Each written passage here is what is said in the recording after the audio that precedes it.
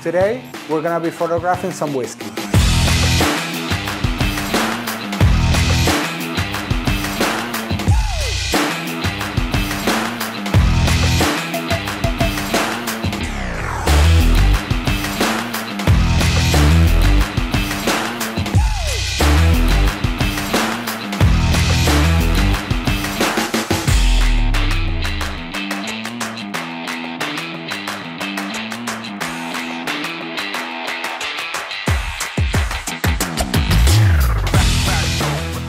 Carl Taylor recently made a tutorial on his channel where he photographed a bottle of whiskey. However, we're gonna do things a little different because we're gonna be shooting with constant light. Additionally, this setup is gonna have a few more lights and we're gonna add a bit more atmosphere to the image by adding smoke. I think this will take the image to the next level and we're gonna get some interesting results. So this is the bottle that we're gonna be photographing. It's gonna be a little challenging just because it's very reflective, and also we have the golden highlights on the bottle that we gotta make sure that are shiny and look smooth. All right, I've set up my scene over here, and as a background we are using a leather mouse pad, and I'm holding it with a grip arm and some clamps. And we're going for a hero shot, so the camera is looking up at the product. I put the bottle very close to the edge, and I also put a glass with a whiskey right behind it. For the camera, we're using the Sony A1, and we're also using the Sony 50mm G Master. For the camera settings, it's ISO 100, f16 to get a wide depth of field and get everything in focus, and the shutter speed is 0.8 of a second. As always, I am shooting tethered to my computer so that I can review the images as they come in and so that I can use live view to see my camera's point of view in the computer. To make this type of image look high-end, we need to create gradients in the bottle. We're gonna achieve this by using diffusers and some softboxes. I'm gonna shine the softbox through the diffuser and I'm gonna put it at an angle so that there's a gradation on the panel. This gradation is gonna reflect onto the bottle and is gonna give us that glossy look. I'm gonna start by highlighting the left side of the bottle.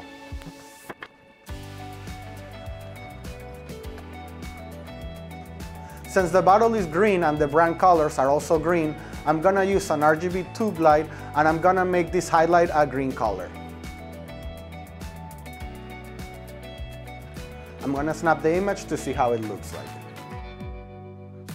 So that's what we got. It's very subtle, but I think it looks really nice. I'm gonna increase the power just a little bit more. Okay, I think this green highlight looks great. Now I'm gonna add a softbox to that same diffuser so that I can highlight the other edge on that side of the bottle. I'm gonna turn off the other light just so that I can see well what this light is doing.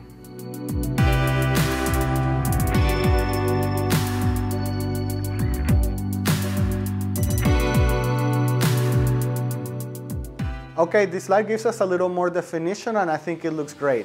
Now I'm gonna create a glow on the background, so I'm gonna use this battery-powered LED light to do that.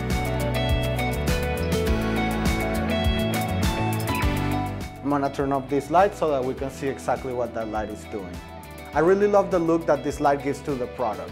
It's a very smooth gradient and it makes everything inside the bottles glow. Alright, next we're gonna work on highlighting the labels on the bottle. The first light that I'm gonna use to do this is the Godos X30 with an optical snood. This will help us get very precise and will help us point the light only in the places that we want it. Because if we didn't have this tool, we would get specular highlights that are gonna be reflected in other places of the bottle that we don't really want. So let me show you how to do this.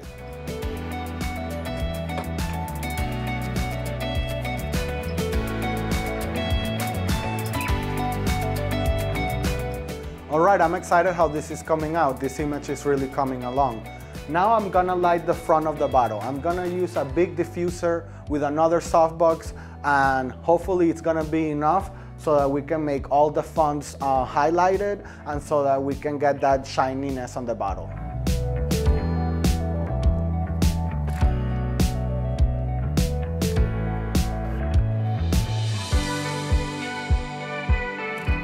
See the smooth gradation on the side of the bottle? This is exactly what we're looking for and it's what's gonna make our image look high-end. I'm thinking this one light is not enough to cover the front label, so I'm gonna add a second light, and it's gonna highlight the right side on the front part of the bottle.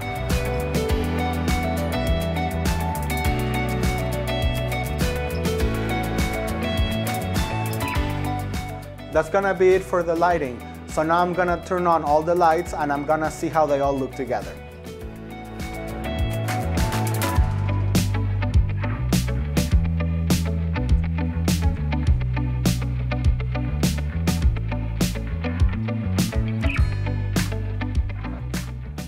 I'm really happy with the lighting in this image.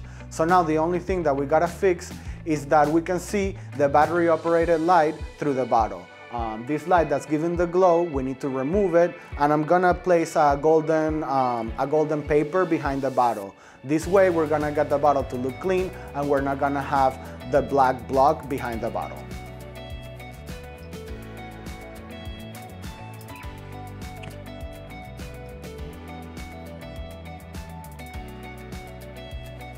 I took another exposure with this golden paper, and in Photoshop we're gonna create a layer mask, and we're gonna mask this image onto the front part of the bottle.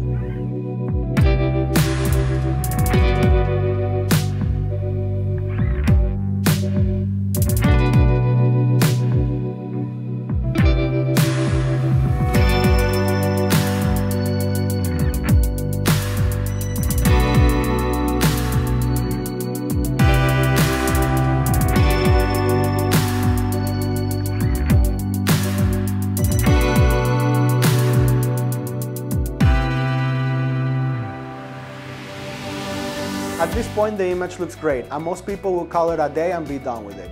But I was thinking, how can we make this image even better and step things up a bit? So I have this smoke gun that is usually used to give smoke flavor to food and drinks. I'm gonna link it down in the description. So I'm gonna turn it on and I'm gonna have the smoke go behind the bottle. I think with the combination of the slow shutter speed that I'm using for this image and the movement of the smoke, it's gonna capture some very nice effects. All right, here comes the fun part. Let's add the smoke.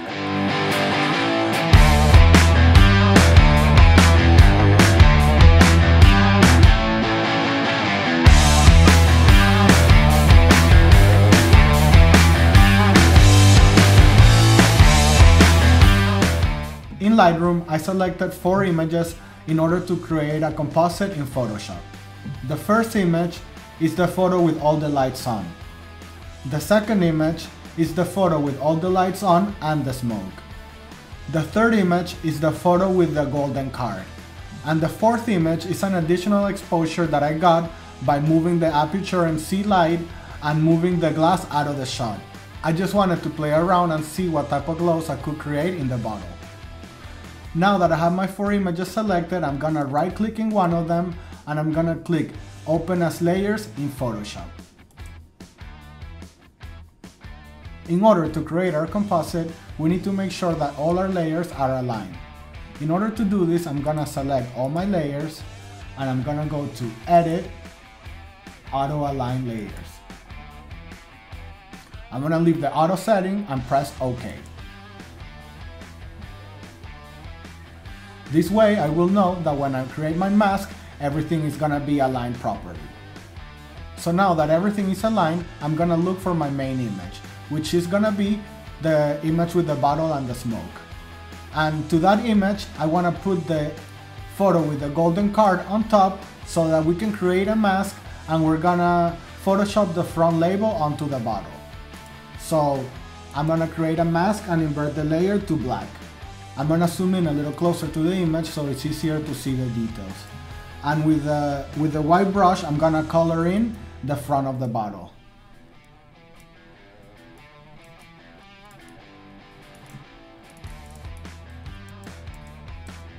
Now that we've created our layer mask, we can compare and see the before and after. The after seems much better because we don't have that black block on the back, and we can see the color of the whiskey on the bottle. Next, I want to use the image with the aperture light that created the highlight on the side of the bottle. In order to build this one into the composite, I'm gonna copy the layer mask from the previous image. After that, I'm gonna create an empty layer and merge that with the image with the highlight. This way we only have the selection of the bottle. On that layer with the highlight, I'm gonna create a layer mask and switch it to black. And now with a brush, with the opacity to very low, I'm gonna brush in the highlight. I think that is very nice. Maybe a little too strong, so I'm gonna lower the opacity to 70%. After retouching the dust and cleaning up the details, this is the final result.